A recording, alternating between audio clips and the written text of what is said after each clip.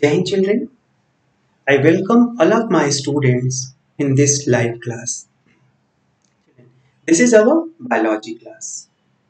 In our previous class, I have revised the first chapter of biology, that is nutrition in plants. And on the same day, at last, I told that please read the second chapter of biology, that is nutrition in animals. So I hope that all of my students have read the chapter nutrition in animals. So let's start the chapter.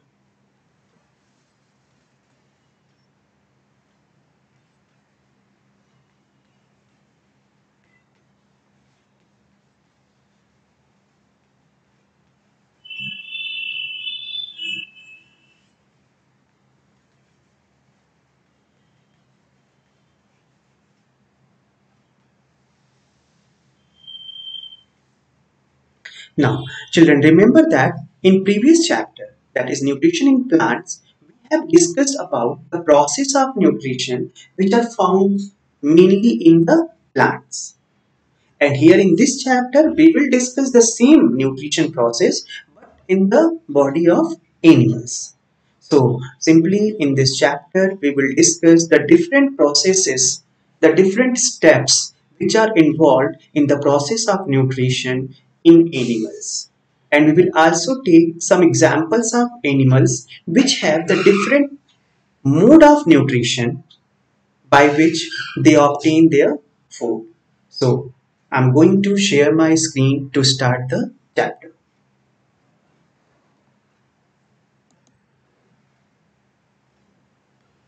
Now, first of all, I'm going to introduce about the chapter, that is all animals including humans need certain nutrients to stay alive. These nutrients are obtained from food. The food we eat, first it has to be broken down into small particles, and these particles then change into simple soluble forms which the body cells absorb, and then the food provide nutrients. Now, students, all the animals, including humans, need certain nutrients to stay alive and grow. These nutrients are obtained from foods, and the food we eat is not in a form that can instantly provide us with nutrients. So first, it has to be broken down into small particles, and these particles must then be changed into simple soluble forms which the body cells can absorb. Only then can food provide nutrients. And to obtain the nutrients by the food, the different processes involved in the process of nutrition in animals that take in solid food in a body. So, children, you have to remember that the nutrition is a process in which the food that we used to eat get digested, absorbed, and finally we utilize it to produce energy in our body. So, just like that, as in case of plants, in animals' body also, the various processes involved in this process.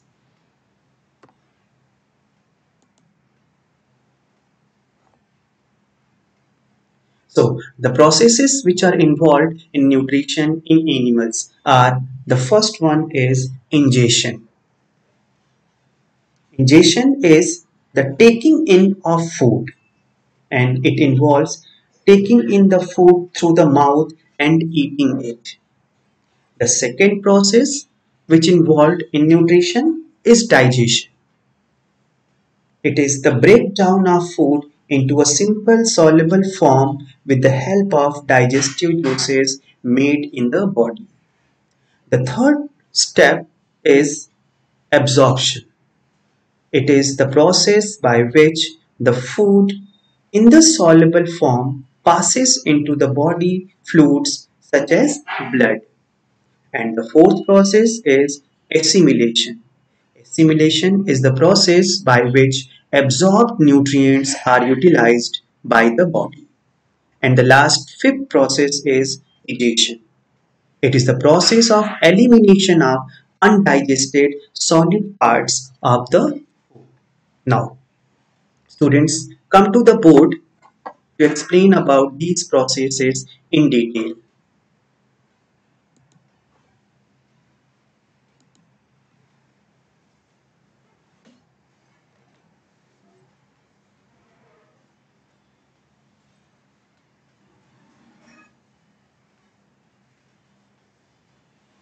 Processes involved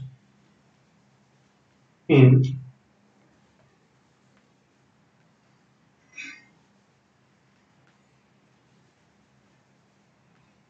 nutrition in animals.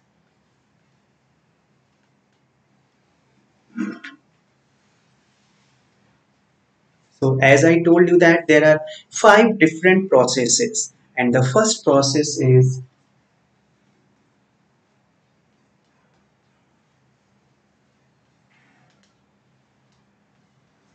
ingestion.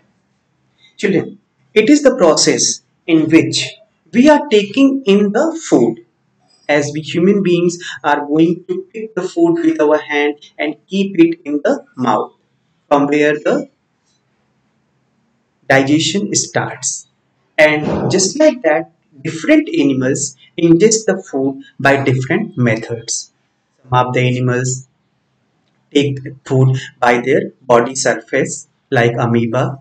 Some of the animals take the food with the help of their tentacles, like hydra. Some of the animals ingest the food with the help of the small hairs which are present on the body surface, like paramecium and all. So these all processes will termed as ingestion.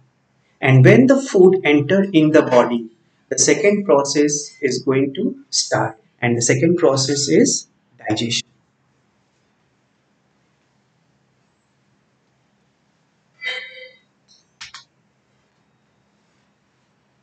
Now, in second process, the food which enter in the body, it is in the solid form, which contains different nutrients, but our body cannot use those nutrients in that form. So that is why the breakdown of those nutrients from complex form to simplest form is necessary. And this is going to occur by this process of digestion. So, digestion is a process in which the breakdown of food, the big pieces of food or complex form of food is going to break down into the simpler form or soluble form. And after that, the food can be mixed in our blood and our body can use it. So this process of breaking down of food from complex to simplest form is simply known as digestion. Now the third process is absorption.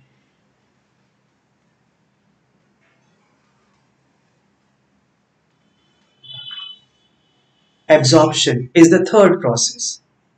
In this process, after the breaking down of the food, the nutrients which released from it is going to absorbed by the blood, or say that by the body fluid, because after that the nutrients can be utilized to produce the energy in body. So that process of taking in the soluble form of nutrients after the digestion of food in body fluid is known as absorption.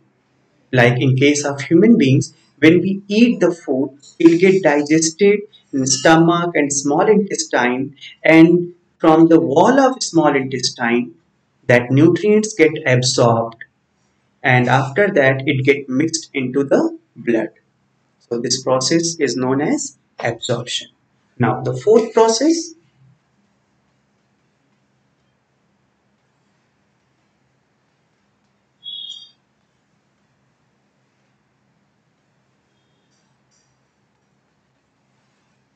assimilation. The fourth process is assimilation. Here in this process, when the absorption of food occurs, after absorbing it into the blood, It goes to the body cells, body tissues. There they are reacted chemically with oxygen and produce the energy which our body can use for various processes or various functions. So this process of utilizing the nutrients after absorbing the digested food and used to produce the energy is known as assimilation. So it is a process by which absorbed nutrients are utilized by our body. That is assimilation. And after the assimilation, the last fifth step is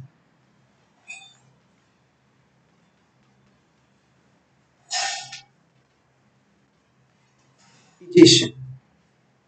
Digestion is a process in which the undigested or waste food is going to removed out from the body. So this removal of undigested food or waste part of the food from the body of animal is simply known as digestion, and this occur in the form of solid parts of the food. So these all five steps are involved in process of nutrition in animals. Come back to the next topic.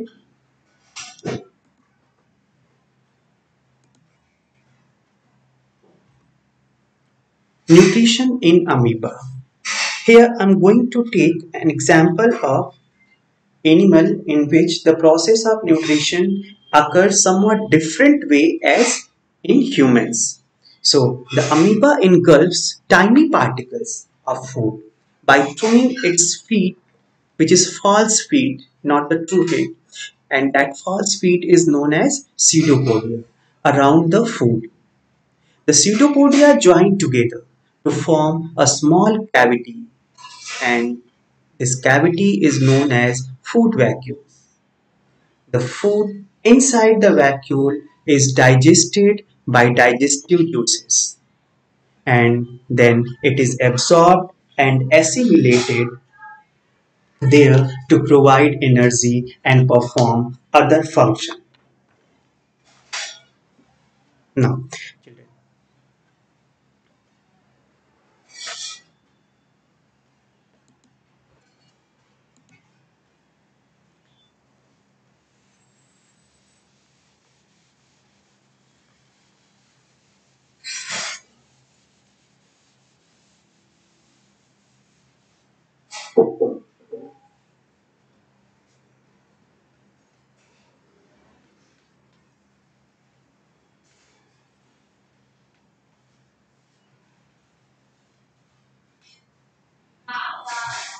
nutrition in amoeba.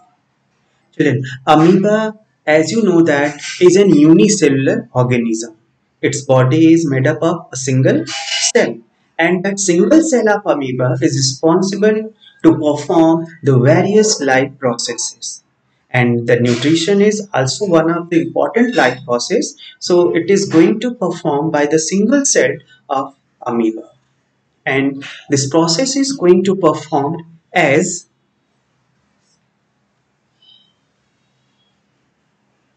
this is the body of amoeba. Its shape is not fixed. It have the irregular shape.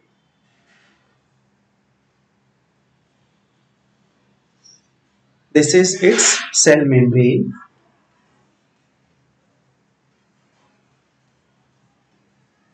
This one is nucleus. When amoeba observed any food particle near to it,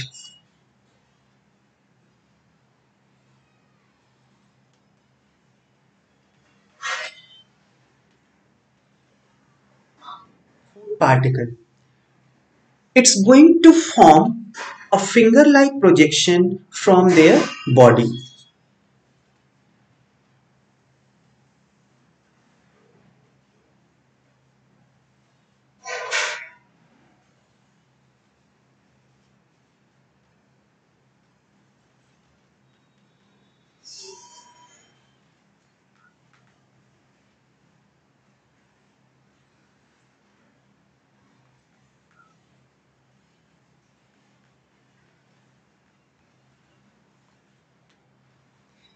Finger-like projections are actually the false feet.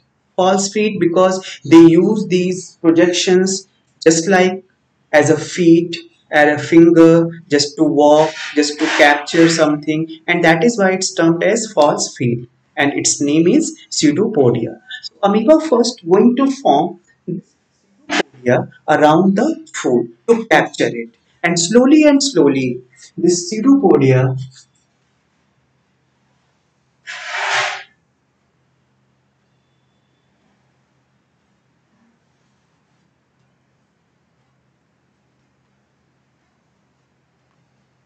The pseudopodia covers the overall food along with some water because as it is an aquatic organism found in water, so the food its food is also present there in the water. So at the time to capture the food, some water also get captured by the pseudopodia, and finally both the pseudopodias, both the fingers get fused together.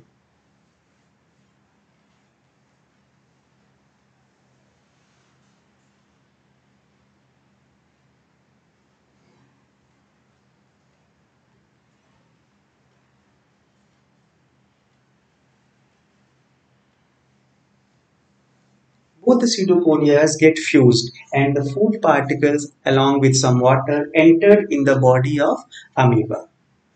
Here, when it entered in the body of amoeba, it secretes a digestive juice, and that digestive juice digests the food particles, and after digestion it absorbs the nutrients which are present in that food particle and utilize that nutrient for their life function.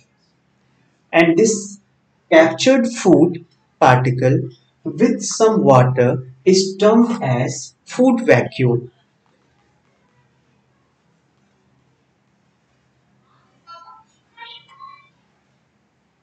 Food vacuole. So this one is the process of nutrition in body of amoeba.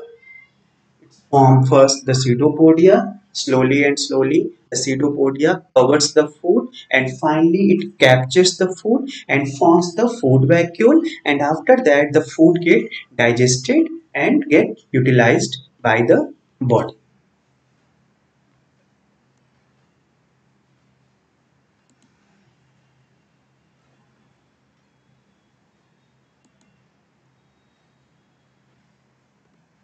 Now, children, just see that here I have given the diagram also in your slide, that food is going to captured by the amoeba, by pseudopodia, and finally it get digested, then absorbed and assimilated, and at last the waste part or undigested part of the food get removed out from the body by the digestion process. So all the five processes are shown here in the diagram very clearly in nutrition in amoeba.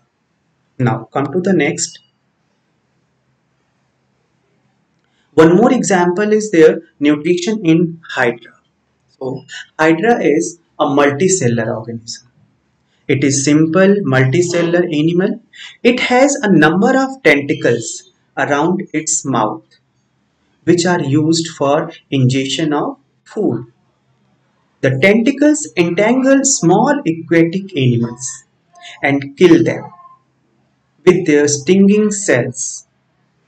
They then push them into the mouth. Inside the body cavity, the digestive juices secreted by the surrounding cells help to digest the food, and this is then absorbed through the cavity walls and assimilated in the cells. So, children again come to the board to explain the nutrition in hydra.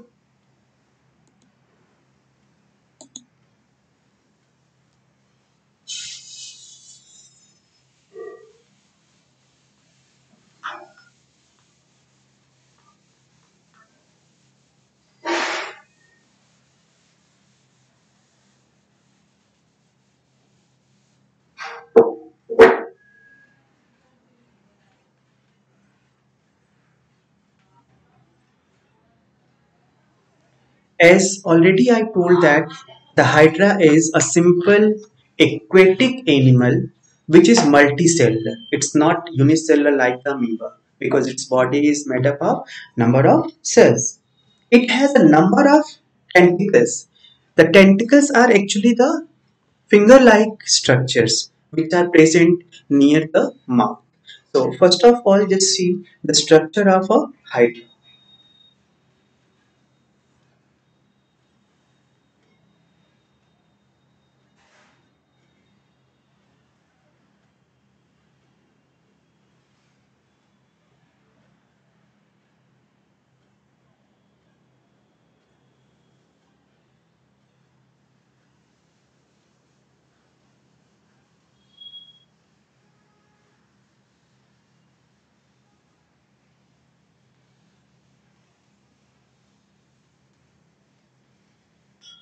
These finger-like structures are known as tentacles, and between all the tentacles, it have the opening that is the mouth. So this is the structure of a hydra. When the hydra absorb any food particle, any insect, or anything near its body,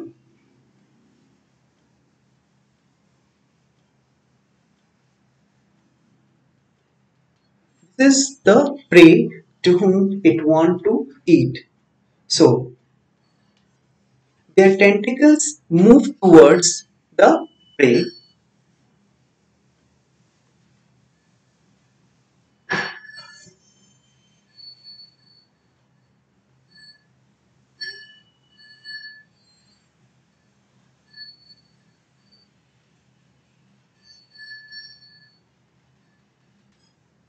and they push them towards the mouth.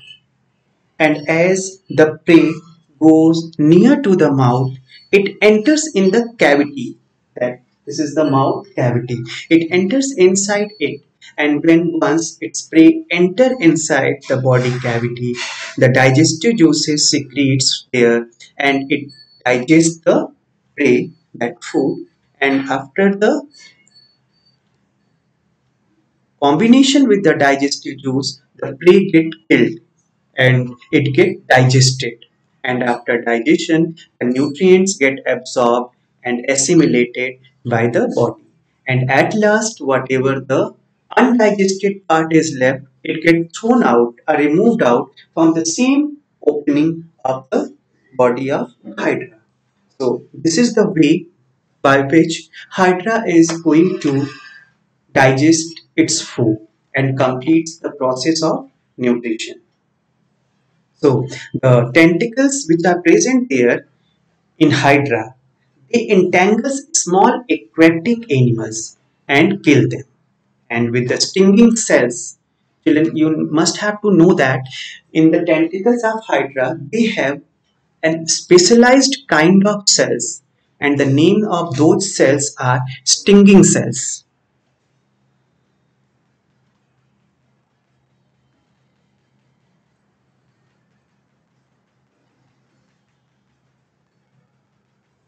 Such kind of cells are present in all the tentacles, and these cells are known as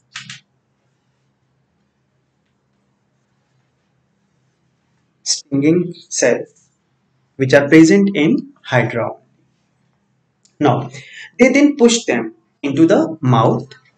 This one is their mouth. They push their food with the help of stinging cells in the mouth, and they inside the body cavity, the digestive juices secretes by this body cavity, and they digest the food, and this is then absorbed through the cavity wall and assimilated in the cells.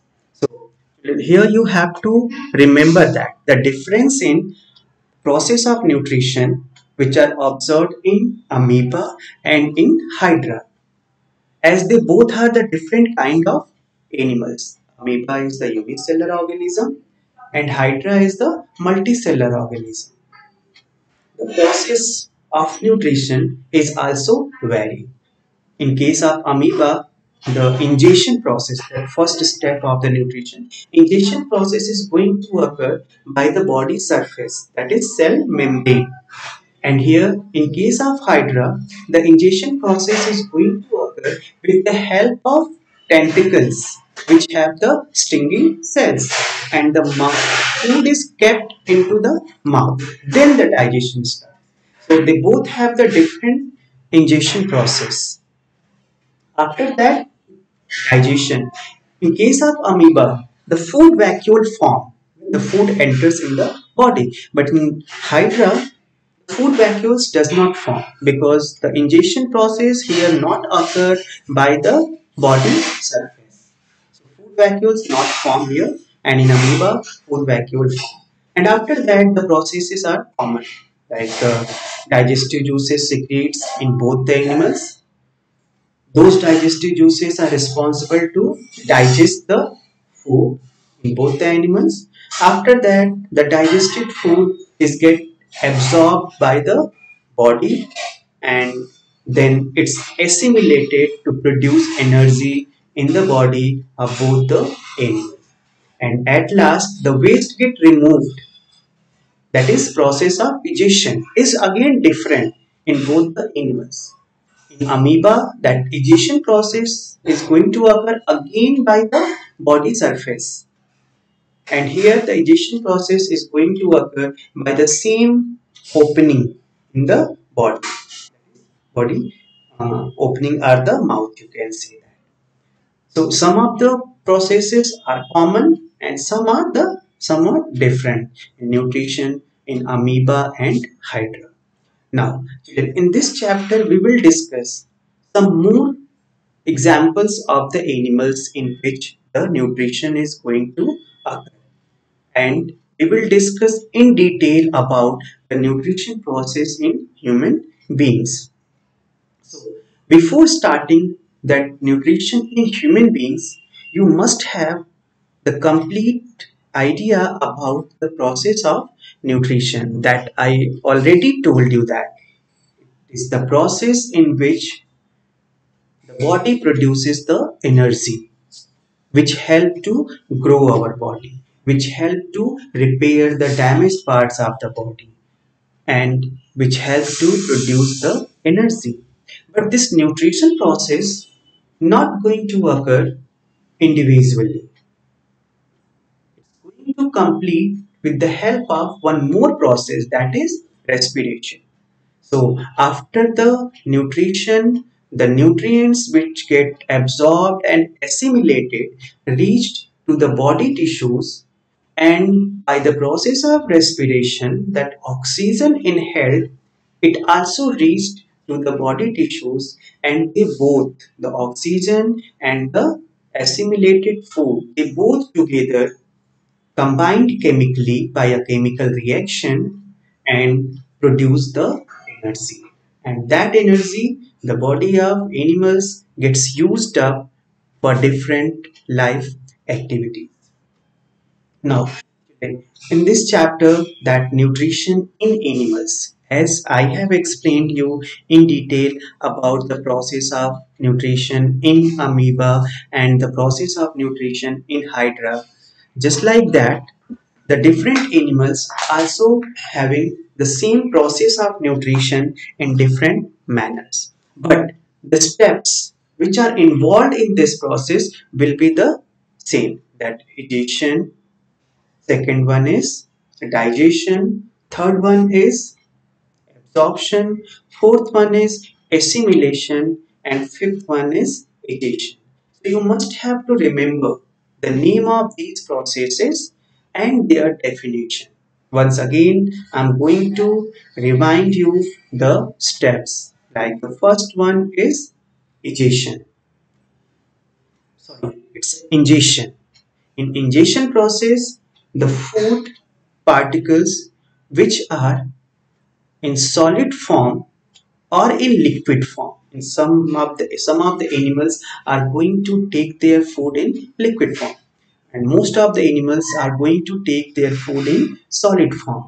So the food entered in the body in different ways, by using the hands, by using the body surface, by using the tentacles and all. So it enters in the body, and the second process are going to start. So this entering the food into the body is simply known as ingestion process. Second one, the digestion. The digestion is a complex process which starts from our mouth and ends in our intestine. The different nutrients, remember that in previous chapter I have told there are mainly five nutrients present in our food, that is carbohydrate, proteins, vitamins, fats, minerals. So these all nutrients which are present in the food in complex form. So it is required to break them or convert them into the simpler form. And this breakdown is going to occur by the process of digestion. So some of the process of digestion occur in our mouth, some occur in stomach, some occur in small intestine, and then the final digestion of the food gets completed. So the digestion, breaking down of the food from complex to simplest form. The third process was the absorption. When the solid food particles get digested, so it becomes the liquid. After digestion, it converted into the liquid form. And then this liquid form of nutrients or the digested food gets absorbed by our body fluid, that is blood. So because the blood can absorb only the liquid part, and that is why after digestion the solid food converted into the liquid form for the absorption. So in liquid form, that nutrients get absorbed by our blood and circulate throughout the whole body with the help of flow of blood, because as you know that the blood is going to circulate continuously in our body and it reaches to each and every body tissues. So along with the flow of blood, these nutrients also flow and goes each and every tissues of our body. So this process is known as absorption.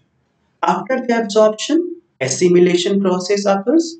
In assimilation process, as we have discussed that the absorbed food or absorbed nutrients reaches to the body tissues, and there these nutrients get react chemically with other substance like oxygen and produces the energy. So this production of energy are using up of the nutrients by our body after the absorption is known as simply assimilation. And after the assimilation, when that nutrients get absorbed, energy get produced in the body and all, so whatever the food which are left are undigested, or we can say that waste, they get removed out from the body in the form of solid. So this removal of the solid part of the undigested food or waste food is simply known as egestion, and this process is observed in all the animals, but that means are different. In case of human beings, in case of amoeba, hydra, these processes are going to occur in different manner, but the processes are the same. Ingestion, digestion, absorption, assimilation, and egestion. These all are the common processes which are going to occur in almost all the animals. Now, then, I hope that you understood the topic which we have discussed today in the chapter Nutrition in Animals. That is, the processes involved in the process of nutrition and the two examples, that is nutrition in amoeba and nutrition in hydra. And in our next class we will discuss some more examples with, about the animals in which the nutrition process is going to occur in different manner. Now, thank you and have a nice day.